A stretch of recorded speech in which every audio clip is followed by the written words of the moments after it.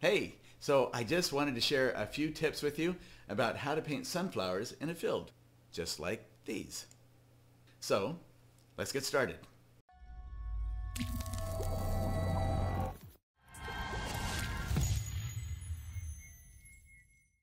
All right, so a few things that I wanted to talk about.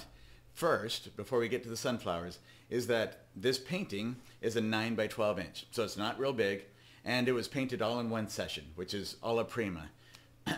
Wet into wet, everything from start to finish, the paint is still wet. So the principles that we'll discuss here, they will apply, even though this was done here in my studio, these principles apply whether you're painting plein air out on location or in the studio from photos or in a study or reference images. So let me show you the original reference image that I used right here. So this was out in Kansas where I was doing my MFA degree, and we were surrounded by sunflower fields. I loved them. And the thing that really appealed to me about this image, and that's really one of the keys. In fact, let me get you so you can see me here. All right, there we go. So one of the keys to successful painting, at least successfully accomplishing what you want to accomplish, is to actually know what you want to accomplish. So I was not interested in an exact replication of this painting, or of this photograph. That didn't appeal to me at all. But what I wanted was the feeling of it, and a lot of the interesting characteristics of these flowers. So like looking at this one right here, it's almost full face at us, and I love these little bright highlights on top, and then these flicks of petals that just go off to the side there. And then we have this one over here that's kind of leaning down more. This one over here where we can see the stem curving around. It was things like that that really grabbed my heart and made me think, yeah, I want to paint that. So knowing your why about something is going to help you to achieve the feeling and the expression that you're wanting to get with it. If all you do is think, oh, I want to paint sunflowers, but I'm not really sure why, maybe, well, probably because they're pretty, that sort of thing, you're going to be much more successful and guided by your thoughts, your understanding, and that little still small voice that seems to speak to us a lot, that creative intelligence, if you really have a clear understanding of your why. So that why helped me to know that all of these grasses down here are kind of boring, and they really don't add anything. They're not giving any kind of energy to the painting overall, and they don't help me to feel like they're not guiding me to those flowers, and they don't give me the feeling of flowers out in a dusty field like I wanted to have in this. So I eliminate most of that.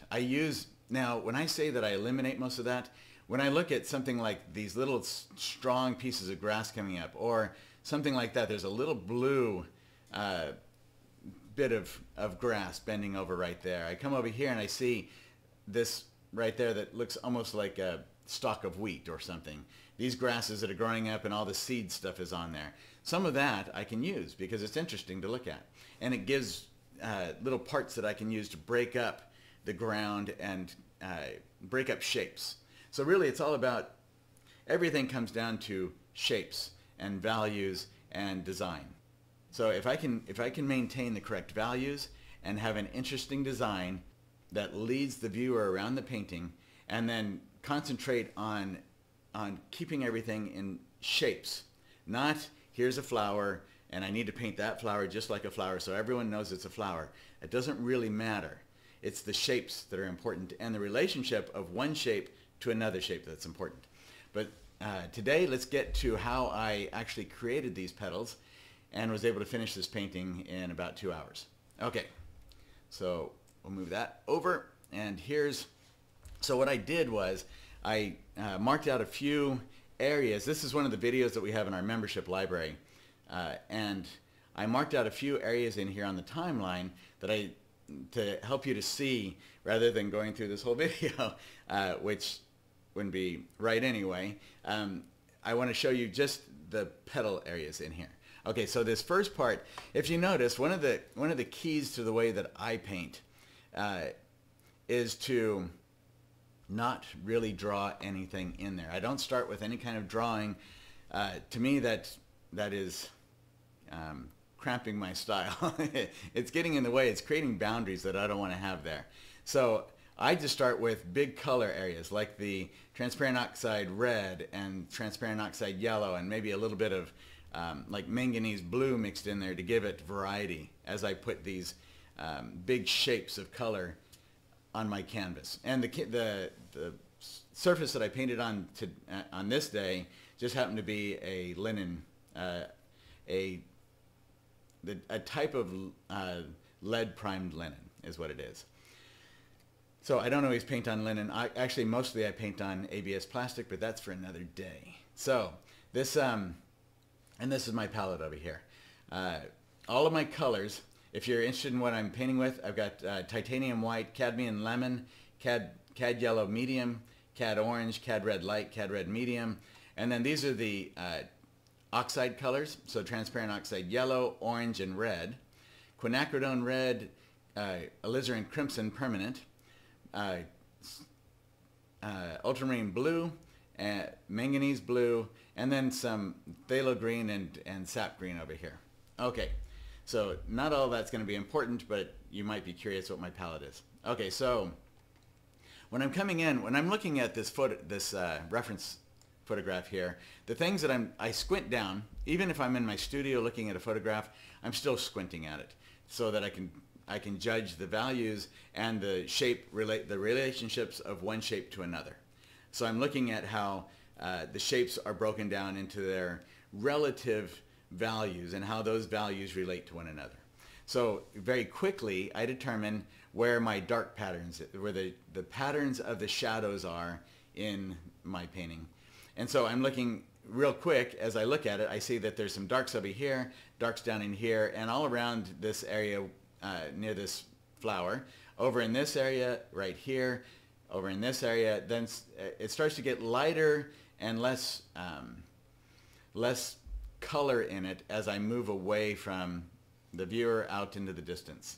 And you can see that there's not nearly as much contrast as far as the shadows under the leaves as there is up here in the front.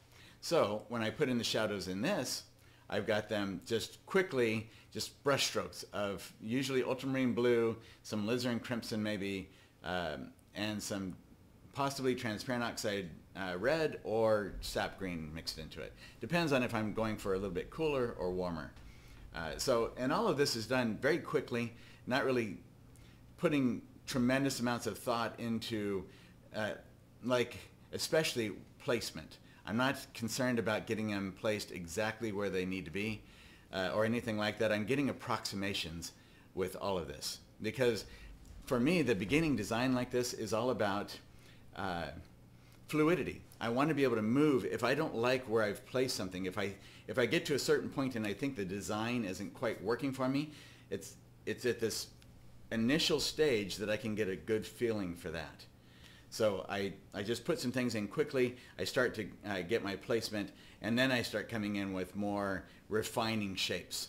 And I'm always thinking in terms of shapes, not in terms of I need to get this petal in here and this petal. I'm thinking of usually the petals all as one bigger shape, not a bunch of little tiny ones. If I need to break up one bigger shape, I'll do that with something, but I try to maintain shapes in here, especially when it comes to the values related to those shapes, because I don't want to get, okay, I need to explain that real quick. So when we're talking about a shape that's a particular value, when I'm squinting, I can see the overall value, whether it's darker, middle value, or lighter. And then pretty much, for the most part, the degrees within those light, middle, and dark. And so if when I break it down into shapes like that, there might be, let's say we have a rock and there's light bouncing on that rock, reflected light. Well, when I squint down, it helps me to eliminate that distraction. I don't want to get distracted by that reflected light. I want the overall value of that shape. So whether it's the shadow part of that rock or the highlight part of that rock, I'm thinking of the highlight part as a shape and the shadow part as a shape, not as the rock, not of the rock as a whole.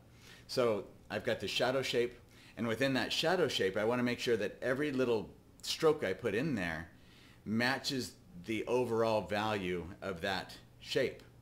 So I won't come in there with something that looks like it belongs in the light and put it into that shadow shape, because then it won't work, because light isn't in shadow and shadow is not in light. And sometime I'll do a video that explains a little bit more in depth about that. Okay, so here we go with some of how I initially start putting in, when I'm looking at this, the middle part of the flower, the seed portion of those flowers. And you'll see that it goes fairly quickly.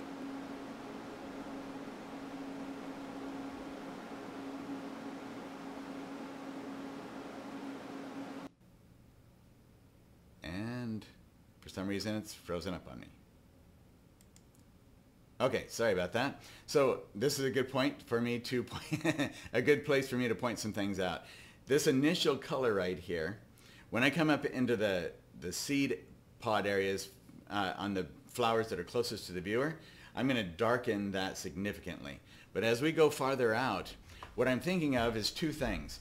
I want to reduce the value of those seed pod areas as they go farther away from the viewer. And I want to reduce the chroma, the saturation of the color of those as well. Because the farther away they go, the less contrast we're going to have and the less strong color that we're going to have. Even though when we look at a field of sunflowers, it might look like they all are kind of the same color all the way through. They're not. And even if there's some possibility that they are, we're going to create a much greater sense of depth in the painting if we can tweak that and start to gray down or lessen lighten. If it's a dark value, darken that, or lighten that value. If it's a light value, darken that value as we go back in the distance. And then with color, we start to desaturate it. We start to make it possibly cooler, not necessarily, and generally it's the same thing. If it's a bright, we darken it just a little bit, and if it's a dark, we lighten it a little bit as we go off into the distance. Okay, so let's see if this is going to play for us. There we go. That might end up being something there. Well, I don't know what this is doing. Didn't do this to me earlier. So, sorry about that. That's terrible. You know what? Let me get this fixed, and then I'll be right back.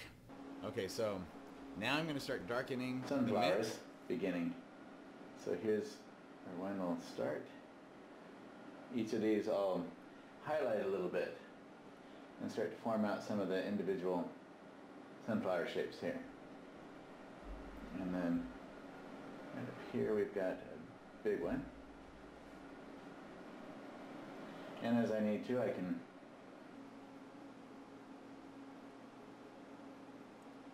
darken the value of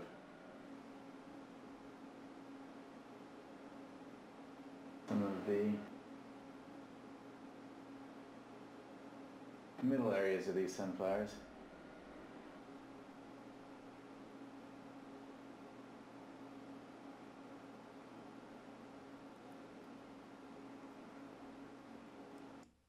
Okay, so you can see that with these, the middle part of it, I'm not going in there and noodling this. I'm taking, this is just a good sized bristle brush, like probably a size 6 or 8. And then I'm just putting in a basic shape there. It doesn't have to be exact, because the way I paint it's like David LaPelle describes it, it's sculptural. I'm carving back into places that need to be refined or changed in any way. So I'm not worried about getting the exact shape right off the bat. I can modify that at any time throughout this. What I'm trying to do is get a good feeling for the overall placement of those shapes so that it gives me a nice variety as I'm going along, that I like the design of them and how they lead the viewer around through the painting. So right now it's really about how do I feel about this placement. I chose this photograph because overall I like the design of where the individual sunflowers are. But if there's one sunflower in there that I think isn't in the right spot or something like that, I can easily change what's in the photograph and move it to wherever I want it to be. So I'm going for the feeling of it, and that's why all that stuff in the background is mostly just quick strokes of color that are put in there. And then on top of those, I'll come in with more layers. So let's go to, that should not have made noise. Sorry about that. I had that turned off. Now it is fully turned off. Sorry. All right, so let's go to down here to 2758. All right, so now you've gotten an idea. As you can see here, just moving along. Oh, here we go. So I must be there. 27. So this is where I start to put in. Oh, okay, I see. So I want to skip at that point. So we are going up to 2636. There it is. There. Okay, so at this point, I start to put in some of those sunflower petals. All right. That sense of depth. All right, I'm going to play here and bring in some of what will become the sunflowers.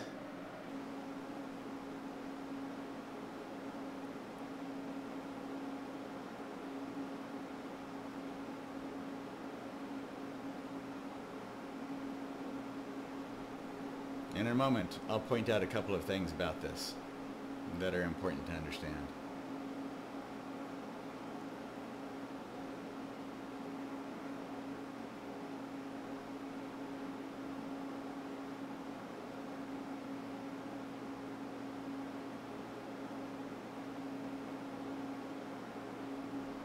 You'll notice I'll get more quick and fluid as I go along. That was the first one. I'm getting a feel. Barely a touch of walnut oil. I think my lemon yellow is starting to get a bit weathered. I'm starting to get a feel for how I want to paint those petals. And so that first one is kind of my work out some of those kinks flower, or get a good idea of how I want to approach it. Okay, so right there, and I reversed it because in the video I slow-mode that brush stroke so that people could see it a little bit better, but we don't need to see that today. So let's see, 2846.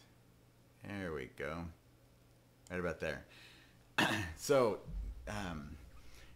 one thing the brush that I'm using is a rosemary Egbert. It's either the 2085 series or it's the classic Egbert. I love both of them. The classic has some synthetic bristles in it. The 2085 is just pure hog bristle, and I use both of them. In fact, it's probably one of these right here. So I use several, anywhere from a size 0 up to about a, let's see, up to a size 6. No, what are these? This one is, I think that is a 6. It looks a little bit like an 8, but I'm not really sure. So I use a whole range of them, and they're really fun for when you want to have that dancing movement with a brush stroke. So that's what I'm using a lot in producing all these strokes that you're seeing as I go along. Sometimes, like the middle part, that was probably with just something like this, or it's just a regular. This is an ultimate long flat, rosemary size 8, so probably a size 6, or the classic as well. So the classic long flat, so when I talk about long, I like the long because you get a much better spring with it, rather than when it's shorter like a bright or a regular flat, then the bristles are much stiffer because they don't have as far to move. And they're going to, when I'm painting like this, I'm really getting quite a bit of paint on there. And often this will, if it's too short, it'll actually come in and scoop off the paint that I've already put on there, rather than being able to do a nice little spring with it. So I like the long flats as far as the kind of brush stroke that I can get from it. Okay, so we've put in some of those, and then right here I'll show you a couple of more.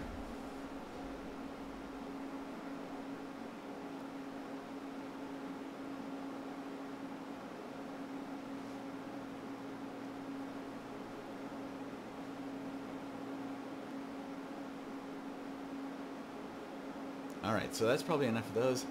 Let's go over here to 30, 29. Gently, right in here.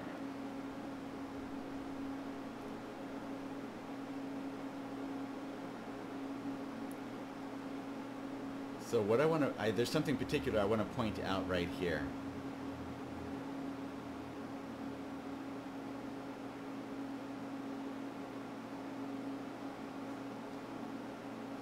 I'll do this.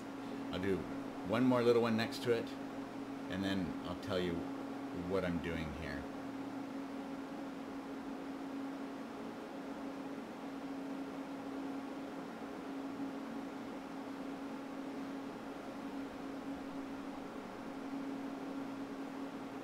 Okay, did you see those little strokes? Like right there, that little bit and that little bit. So these might seem fairly haphazard with the way that I apply them, but there is, when I'm putting in these, first of all, I want to make sure that they aren't all done exactly the same way. There's no formula. I don't want to have repetition in there. I want throughout the whole painting for there to be a lot of variety and some little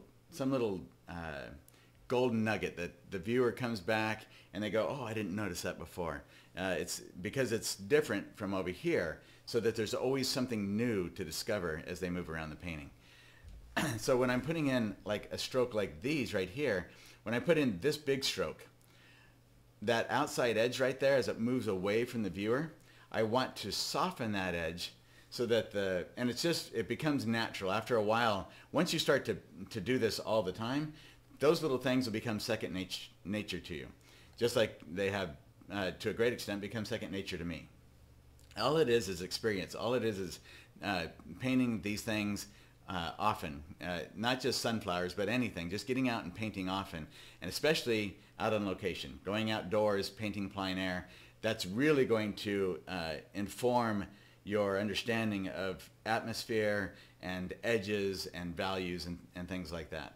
So that little stroke right there is just to soften that outside edge so it's not a straight hard edge.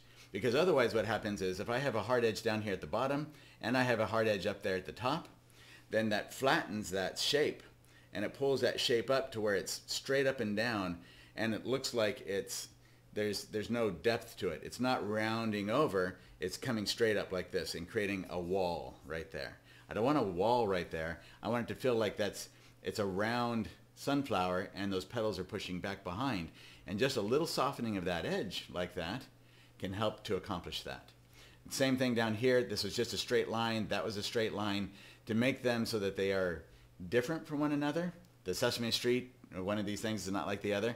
I want them to always be like that. I want constant variety. So I put a little jog out right there on that petal so that it isn't like this side over here. I don't want those two shapes that are next to each other to be identical. Does that make sense? Okay. So now, a couple more little things I'll share with you. At 119. So here you can see, I'll show you just here as we move along, the kind of the progression of some of this. So I get to a certain point, see the leaves are the same thing, just putting in shapes. And then I can start to refine the shadows and all of that sort of thing. That was one thing I was going to show you. Let me get over here to this part, because I did put this in afterwards. Where is that at? Directly, largest sky, skip, create, curving, orange, middle, there it is, 50-52. Pretty close right here, 50-52.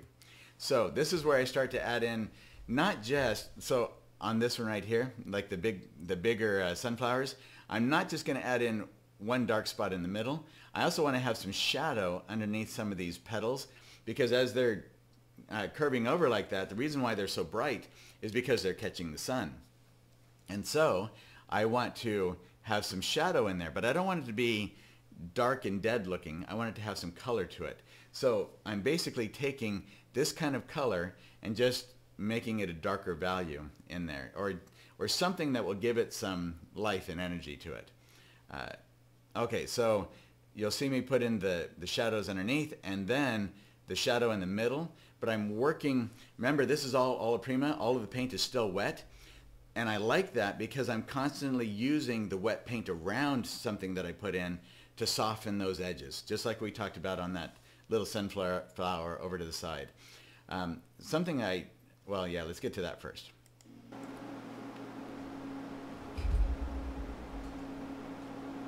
So grabbing some quinacridone red and some ultramarine blue, mixing those together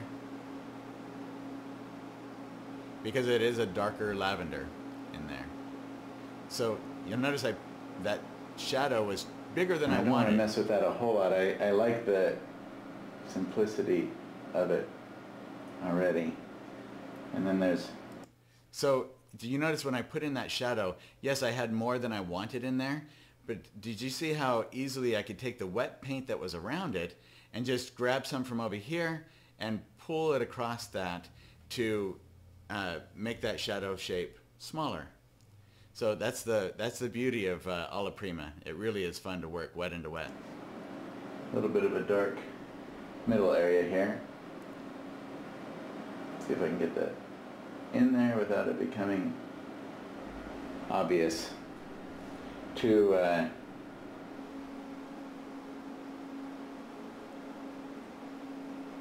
much detail for the simplicity of everything. Hopefully that'll work.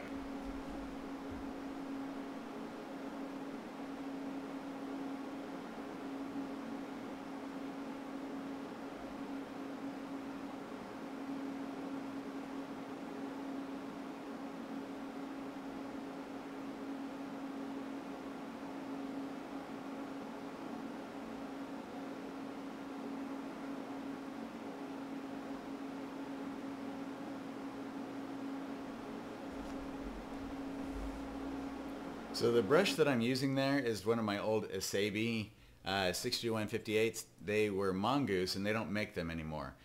Mongoose hair has become illegal for a good reason. They were not commercially raised and humanely treated. A lot of times it was in other countries where they would go in and grab the poor mongooses and they didn't treat them well at all. So mongooses were getting scarce because of that, because of poaching. It was not a legal practice. It was actually illegal, but now mongoose is completely illegal across the world. So this is one of the old mongooses. I've changed those to something like this. This is the Rosemary 274, and this is a bright, but it's a softer hair rather than the bristle.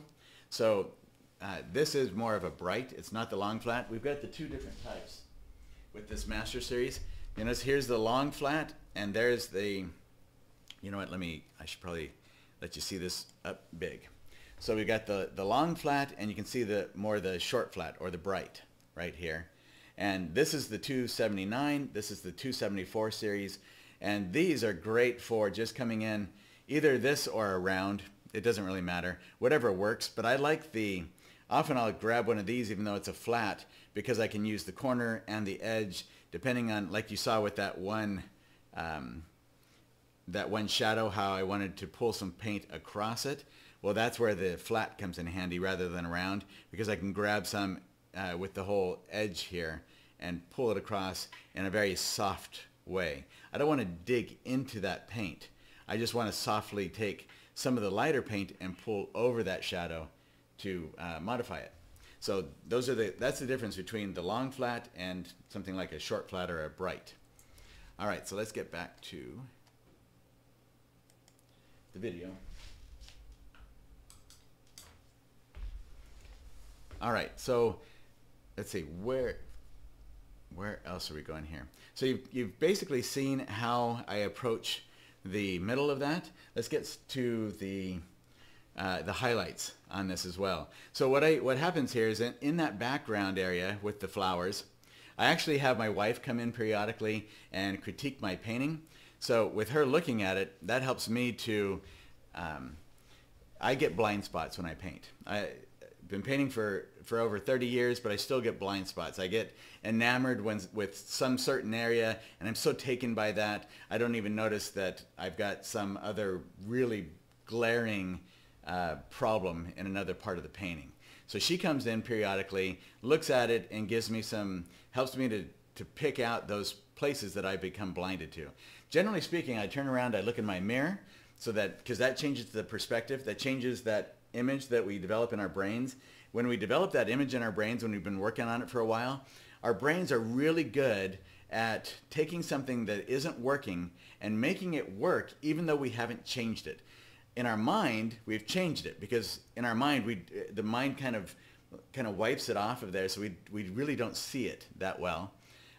So turning around and looking in my mirror, that disrupts that image that my brain has formed and helps me to see it more fresh and anew. Or I step way back in my studio. I can get back about 20 feet or more in my studio, and then I can see it from a distance, and that gives me a good idea of how the different value shapes are working together. Do they feel disjointed, or is there a nice flow in the painting? So, which brings up another thing about when I talked about I'm not going for an exact replica of my reference image. I also have my monitors. I have 2 computer monitors where I put my images up, especially if they're I have photographs or something like that I'm working from, and they are 12 feet from my easel, so that I'm not seeing little tiny details all through there. I don't want the little tiny details. I want the overall filling, the overall movement, the overall design, but not necessarily all the little images. If it's something specific like an iconic piece of architecture or something like that, then I'll walk up and I'll figure out what's important in there. But otherwise, I really don't care about the very specific details that are in there. Okay, so as we scroll along, so now I'm going to show you how I come in. She said that this was just what I'm going for here with something like these flowers right there. I want them to here and there to have some of those flowers, but not everywhere. I don't want that kind of activity all the way through there, because then it gets busy, and I don't want to sit there and put in all those little details. Not necessarily that it's bad, but it's just not my personality. So I want to give the feeling that this is a field full of things like this without actually putting in these all over the place.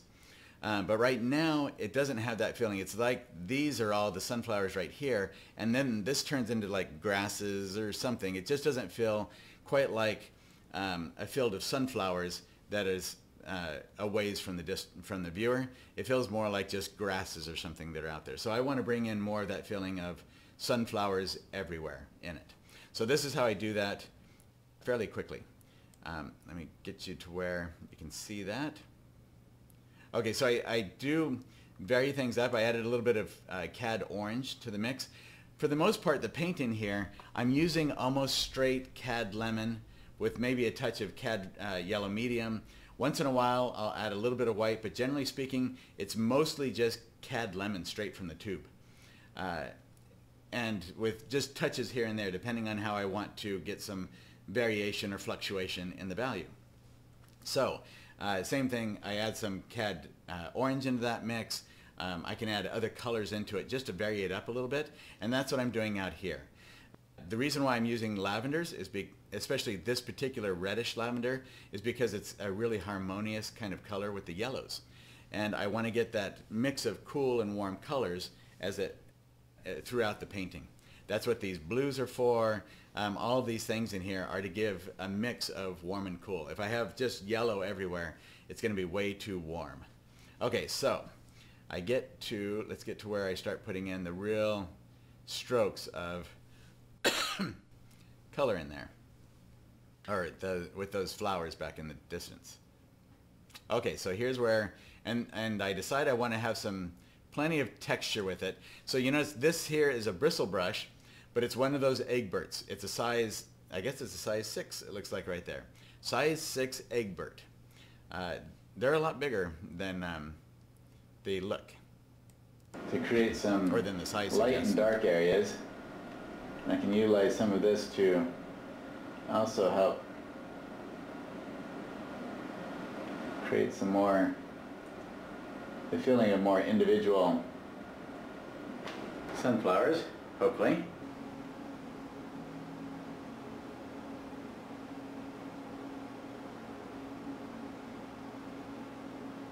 Okay, so from a distance, I already like all of that a whole lot more. That light that it brought into it. Greater feeling of contrast. Now I need to get some shadows in there as well.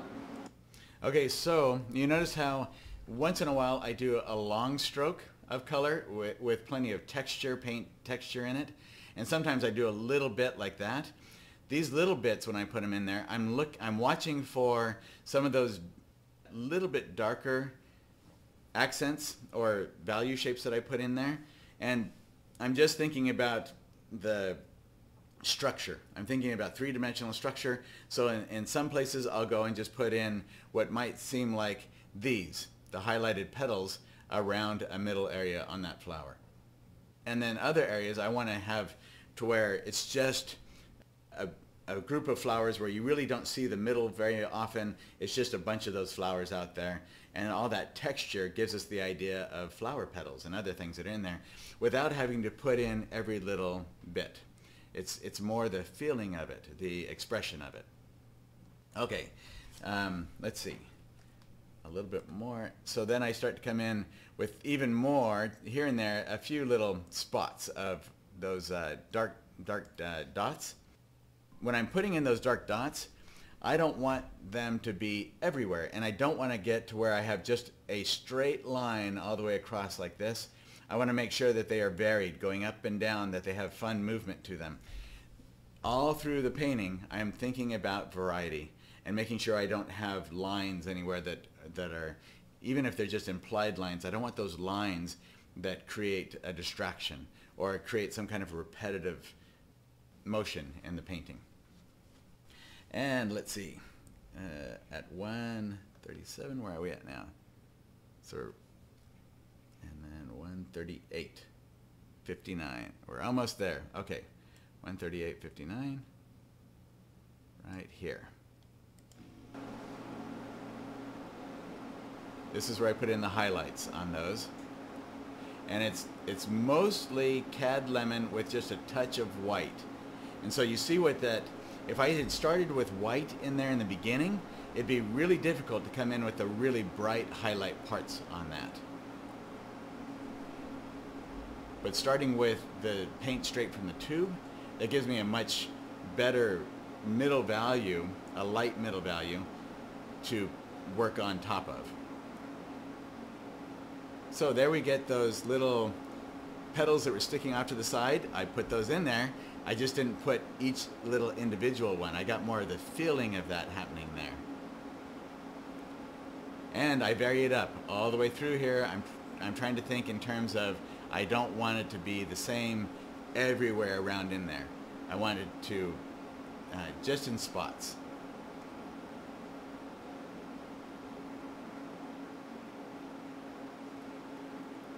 So really that comes down to, where's the sun? Where is my light source? And what's it going to be hitting on? And so I'm getting the top little spots on here where the sun is really going to hit on those and brighten them up. But not everywhere. If I put it everywhere, then it loses its effect. It's not nearly as powerful when it's spread out all the way across the painting. If I have it in just a few spots, then my eye, the viewer, first goes to this flower because it's bigger and because of that contrast that's there. And then I start to look for other flowers like that, and it helps to lead me or the viewer through the painting.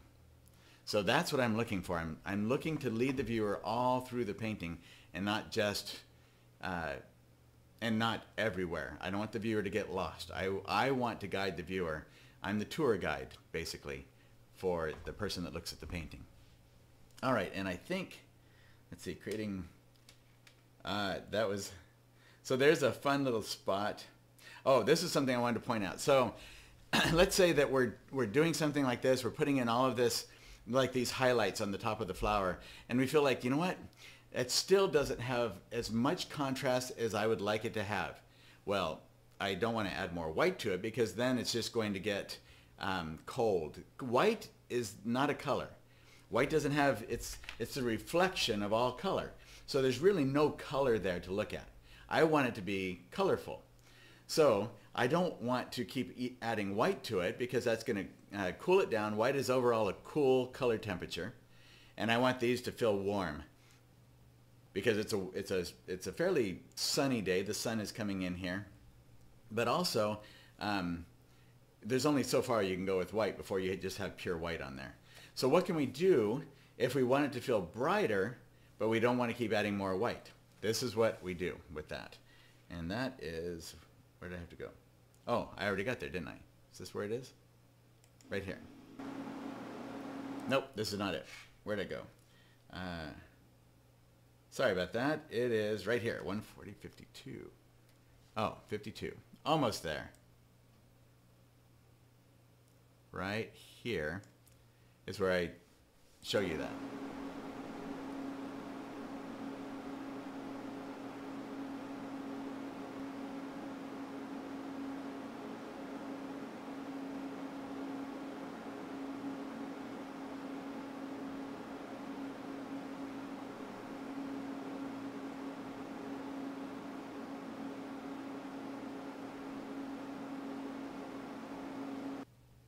Okay, so you notice that is not actually, let me pull this over here for you to see.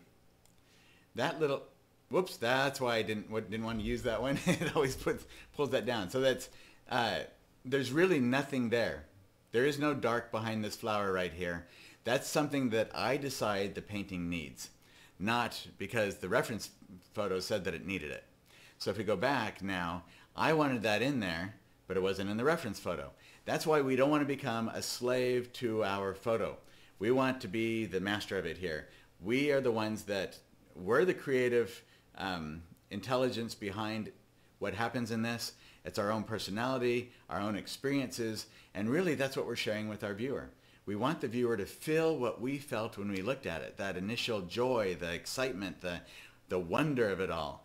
And so for me, I decided that I wanted to have that brighter, and the way I knew I could get it brighter without losing all the color in it was to put something darker around it. So those are some of the little things that we can do to really bring life and vitality to our paintings. So, and I think that now I'll share that some other time. Let's see. And I think,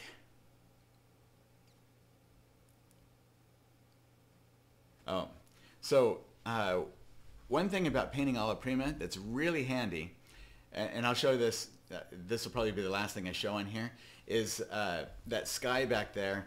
I knew I would have a frame on it, and it would take up, you know, an eighth, probably about an eighth or more off the sides, all the sides. And I wanted to have a fairly small sky, but then I realized that the shape of the orange land that's back there and the shape of the sky were basically about the same size shape.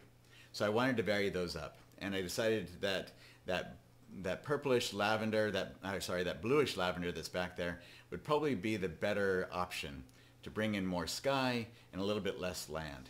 So in doing that, if I go to 155, when you're painting Alla Prima, you can do that very quickly and beautifully, because you can take and blend things together. And so I love painting Alla Prima because of this.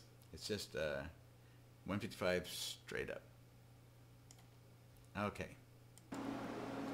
Okay, so I'm going to try bringing the sky down some. Christy thinks it'd be nice to have a little bit more of that blue in there, so let me try it out and see.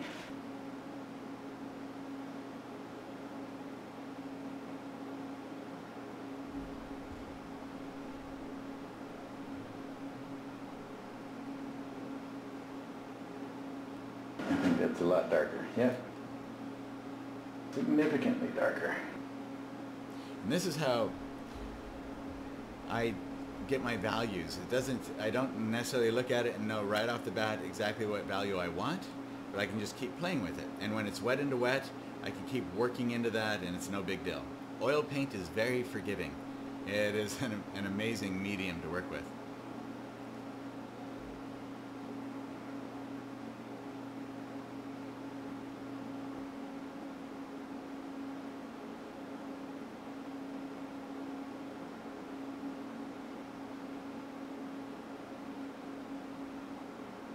I guess I should say media to work with.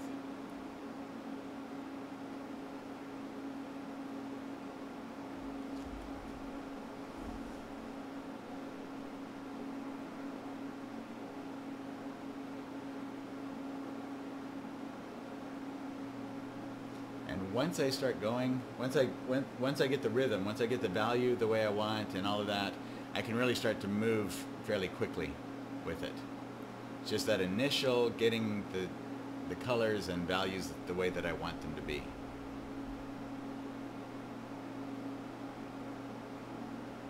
And when I pick up other color on there, I make sure that I wipe that off on my paper towel before I go and put down another stroke, for the most part. See, that one I determined was just in the way. So you can easily just remove it. Wipe right over the top of it. Nothing back in there is that important, except for the design. I want to make sure that I get the design interesting.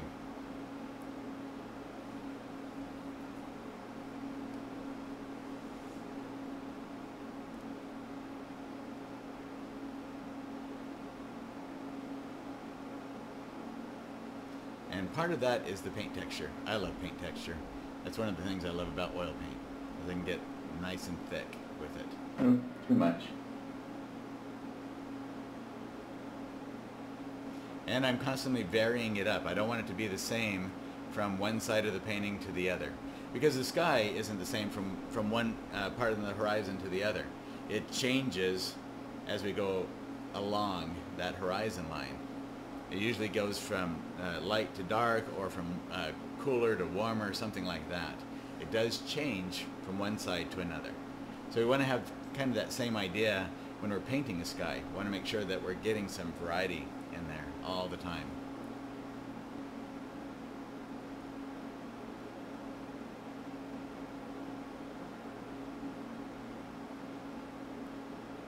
Okay, so that's probably enough. You got the idea of how that works.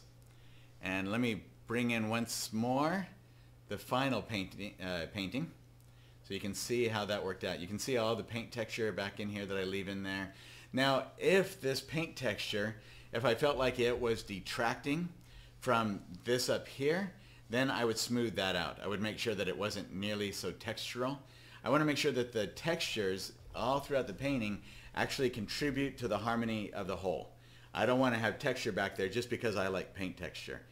I want to make sure that it fits, that it feels like it belongs in with the rest of the painting. So that area back there, there's not a lot going on. So for me, that texture helps to give some interest back there without pulling too much attention to the back area. I want the viewer to go back there and have something interesting to look at, but not so much that they feel compelled to keep looking at the sky rather than at the flowers. I want to make sure that the flowers always feel like they are the most important part of the painting. So you can see these layers, there are layers of value in here, but really they're very quickly done. There's nothing, it doesn't have to take an eternity to finish a painting like this and still get that feeling of lots of sunflowers all in a big field. So hopefully, let me get back here. So I hope that helps you. A few tips there about painting sunflowers in a field. All right, so get out and paint your own sunflowers and have fun. Happy painting.